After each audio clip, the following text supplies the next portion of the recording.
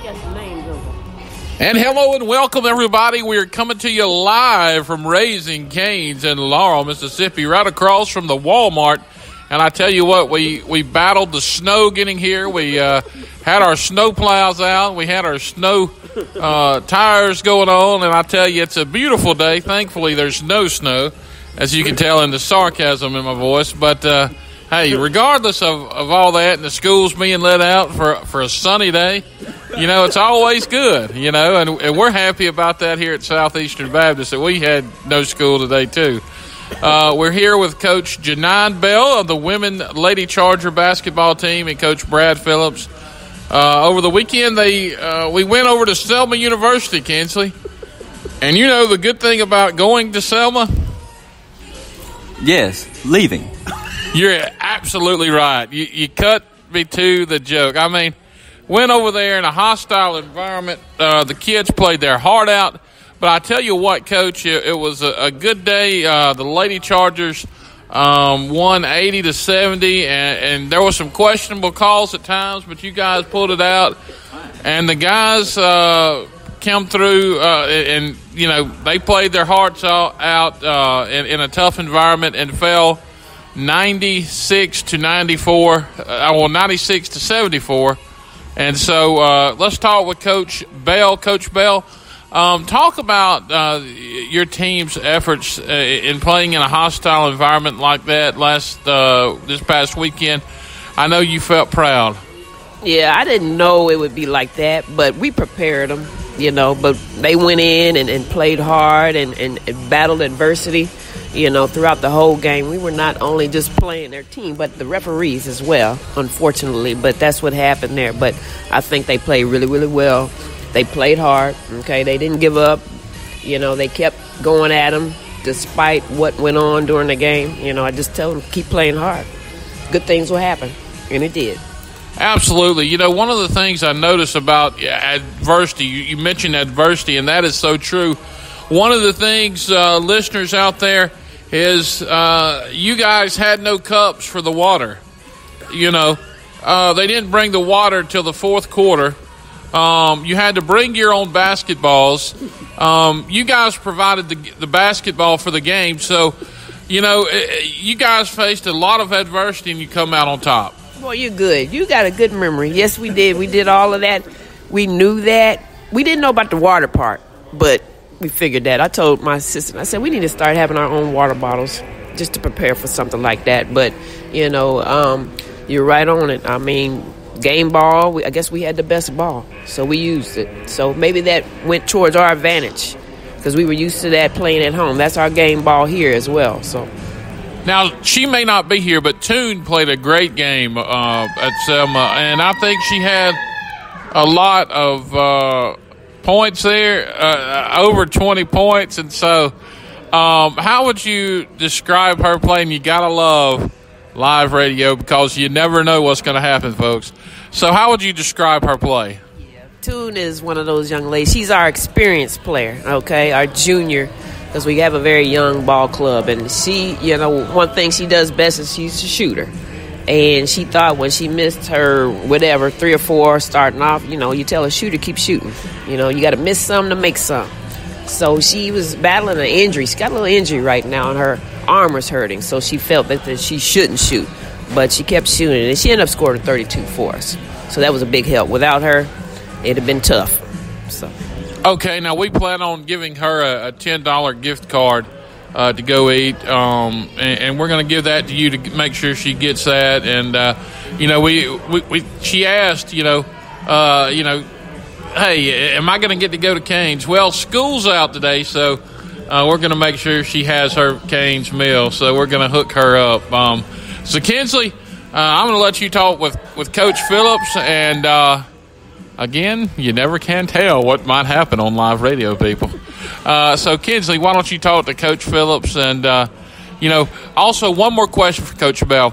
Coach, what about this Thursday going up to Arkansas, you know, land of the Sioux Pigs, you know, taking on Crowley's Ridge College? Coach Phillips' old alma mater.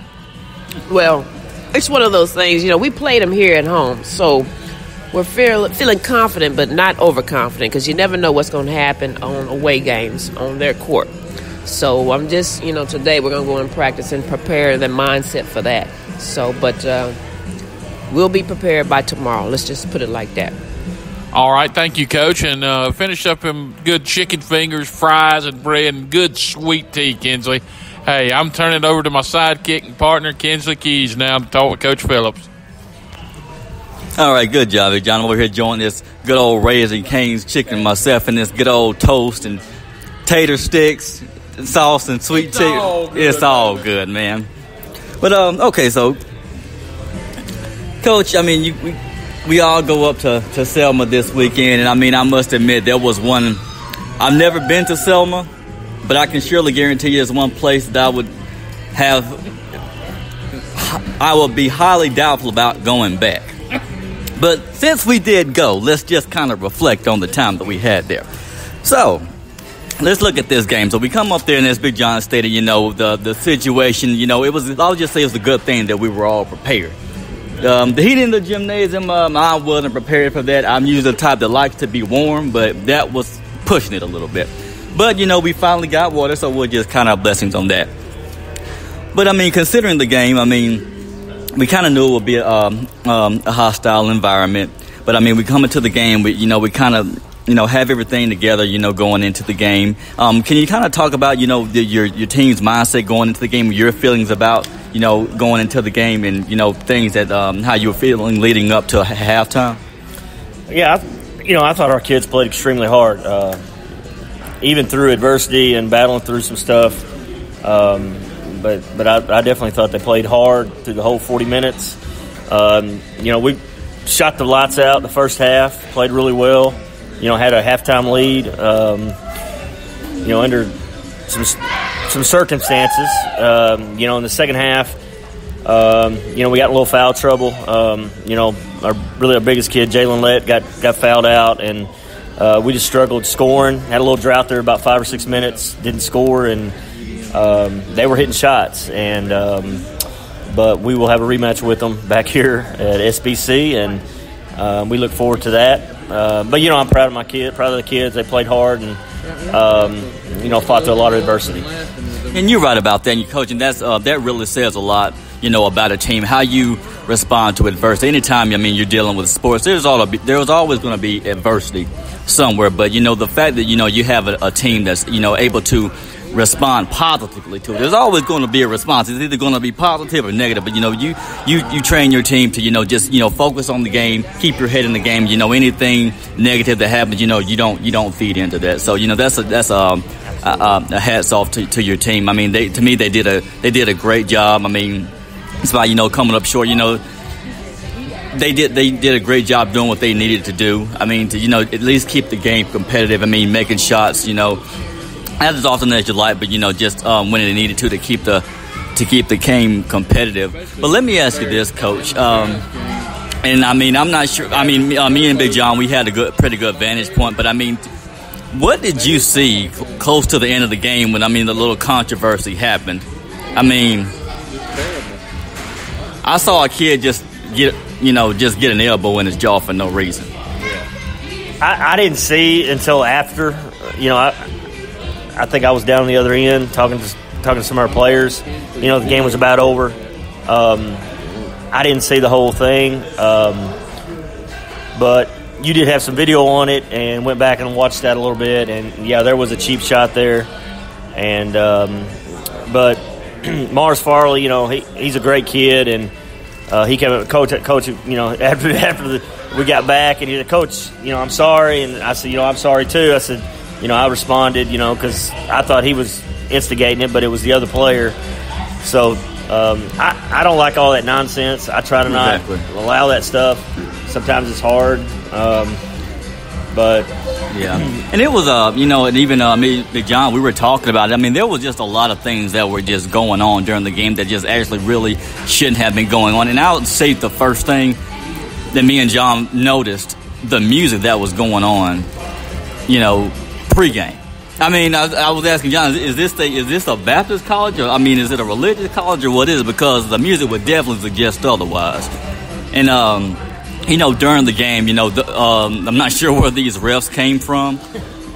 Maybe they just came, off the street and just put on a ref suit or whatever. But I mean, the call. I mean, I'm just going to be honest. I don't really know that much about basketball, but I know a bad call when I see one, or even a bad non-call when I see it.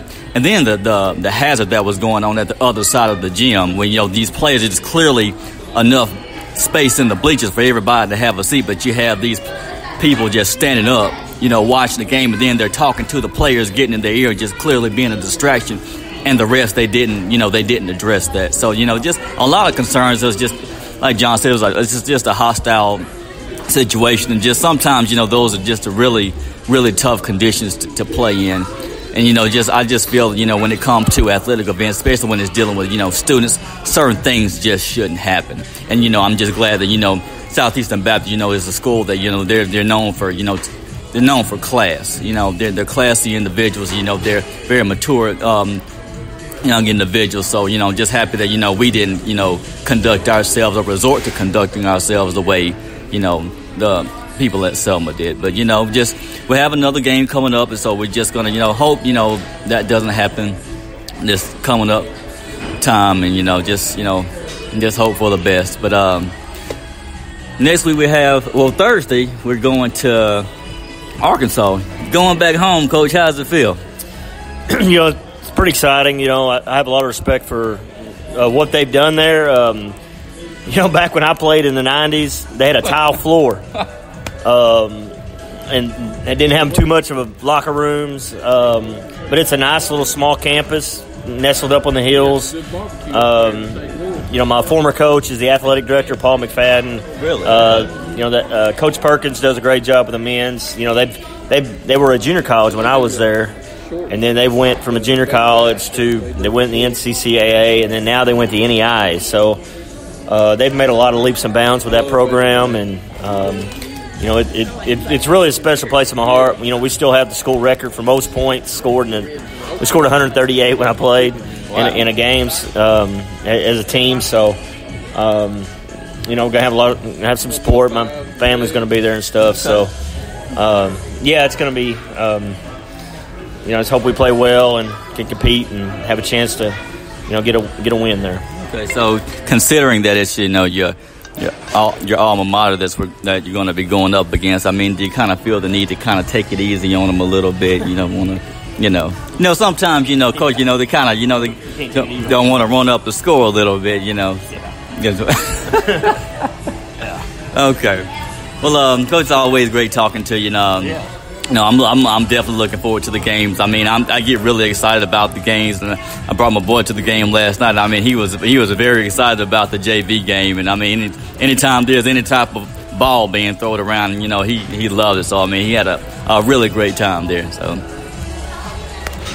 all right, good job, Kinsley, and we're looking forward to going to Arkansas. Looking forward to making that trip Thursday. I'll be on the call. Kinsley Keys will be shooting video, so he'll be getting all the action while I'll be calling the game. So y'all be sure to look forward to seeing his video.